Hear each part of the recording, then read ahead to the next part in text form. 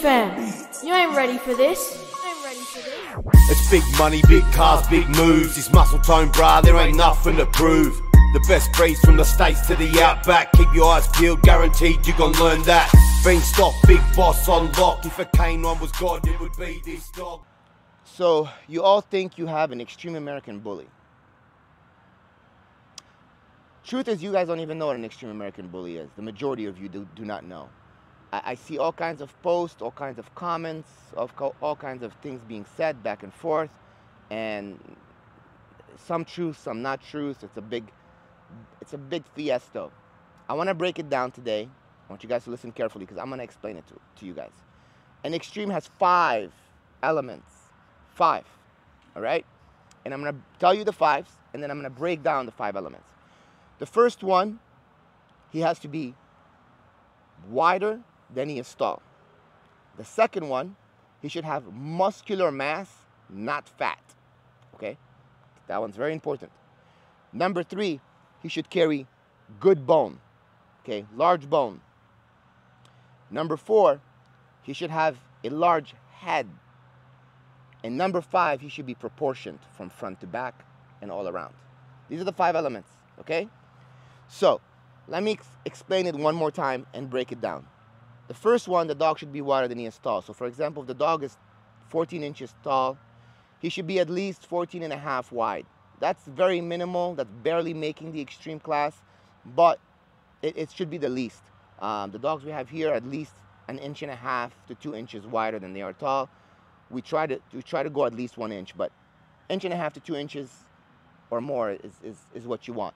Sure, you got dogs like Beanstalk at 14 inches and 19 inches wide, which is extremely, extremely wide. But because they carry such a large head and substance, muscular substance on them, it all fits together. So, of course, you want to go as wide as you can. You want to push the dog as far as you can without it falling apart. That's what the extreme is all about. Now, so, wider than tall, I explained height versus width. There's a video of us measuring the dogs on one of our episodes on YouTube. You can go back and look for it, and you can see us measuring King Kong. You'll get his true numbers. You know, when he was obviously a little bit younger, but you'll get his true numbers, and you'll get to see how it's done. And I showed how to pick up tools at a hardware store to measure, to make it easy and accessible to anyone in one day. Number 2 was the muscular mass. A lot of you guys' dogs look like tubes.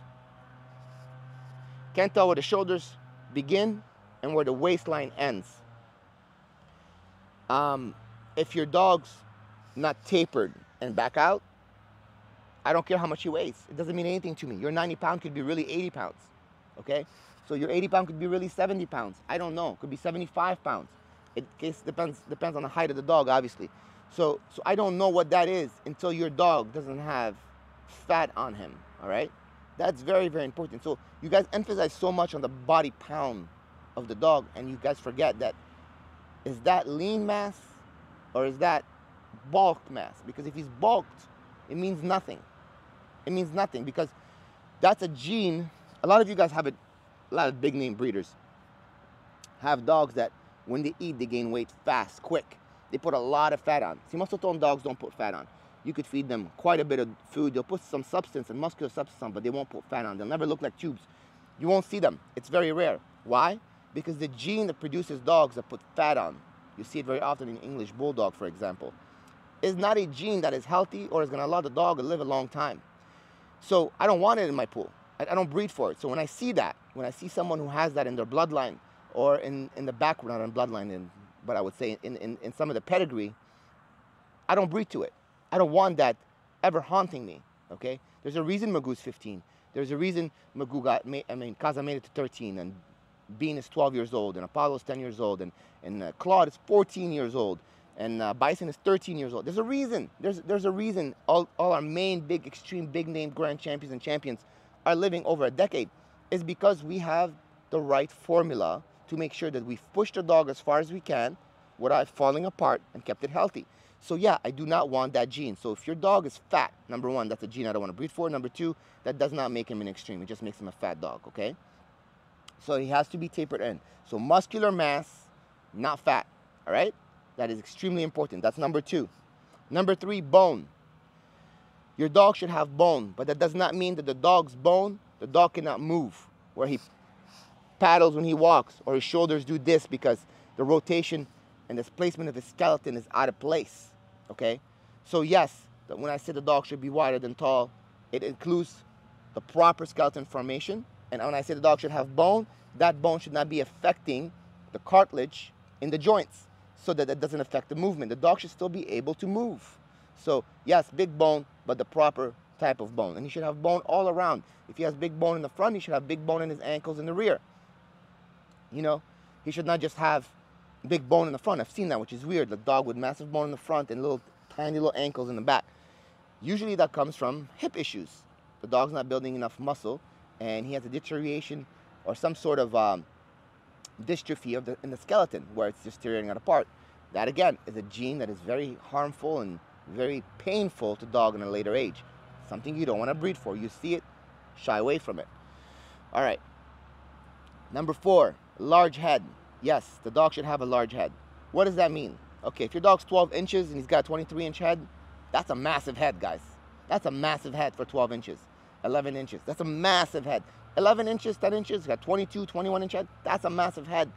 You guys are so fixated on 25, 26, 27. But most of you don't even have those numbers. And those who do, your dogs are over 18 inches tall. That's not a big head anymore. That's just a normal size head for that size dog. A large head would be a 26, 27 on a 14 to 15-inch dog. Okay, over here, all our dogs are 14 to 15, 13 to 15, I should say, for our pocket, especially the males. So our pockets are 13 to 15. Most of them are under 15. So 14 is our goal. That's our key number. So for us, 26, 27, 28-inch head is considered huge and gigantic. That's what Nemesis carries, and that's what Beanstalk carries. King Kong has a 26-inch head, a little smaller than the other two, but that isn't a good size head. But when I say a large head, it goes to now number 5, the 5th element. He has a large head, he has large bone, he's wider than he has muscular mass, not fat, and wider than he is tall. But number 5 brings it all together. They should be proportioned. His head should not look too big, where you see him say, damn, that's a big head. No, no, no. When you look at the dog, you should say, damn, that's a big dog, because everything is proportioned. You don't get the illusion of the head being too big. When you measure it, it is.